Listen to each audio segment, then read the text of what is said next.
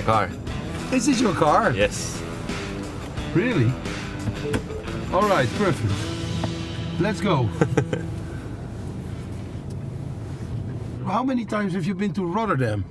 The thing is, like, the 2 times that I played here before, I didn't went so far out the tournament. Last time I played here, I lost with Tommy Haas. Yeah. First round in 3 sets, and as far as I go from the hotel was the casino. Yeah. That I went with Feliciano Lopez and with Rafael Nadal and with I think some other Spanish players. So your main memory is the casino? No, I mean casino with Nadal. last time I was here, I did that. What are the 3 things that you think of when you think of the Netherlands? I think about tulipan. You know tulipan? Tulipan? Tulpen. Tulpen. Yeah, flowers. The flower, the typical flowers tulipan, yeah. from the Holland. I think also about a little bit colder than Spain. Yeah. Have really good fans from here, from the beginning of my career. Yeah. That they always supported me, and that's really nice. So the 3 things you think of is tulpen, coldness, and good fans. And good friends. Okay, that sounds nice. I spoke to a journalist last week, and he's a tennis journalist. Okay. He told me, he said, Verdasco could be number 1. Yeah, it's hard to say that when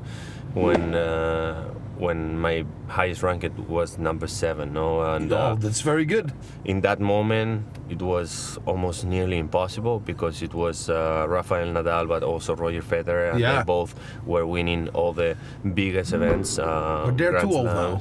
Well, they're still good players. They just Australian Open was maybe the best thing of the tennis year so far. They just.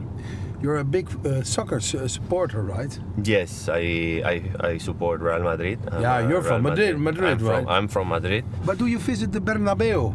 I go to the Bernabeu. I mean, now lately I didn't go that much. My residence right now is in Doha, is in Qatar, so I spend much more time in Qatar than in Madrid. So, have you met Cristiano Ronaldo? Yeah, I met him. You are friends? Kind of. Yeah? I mean, we know each other well. What is your all-time favorite tennis player?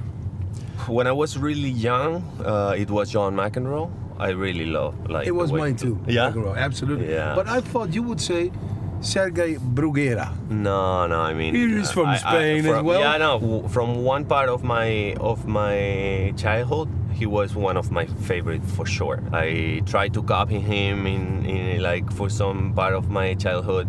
But at the end, I see myself a little bit more as a little bit more aggressive player. So I used to look more for Andre Agassi. Oh yeah.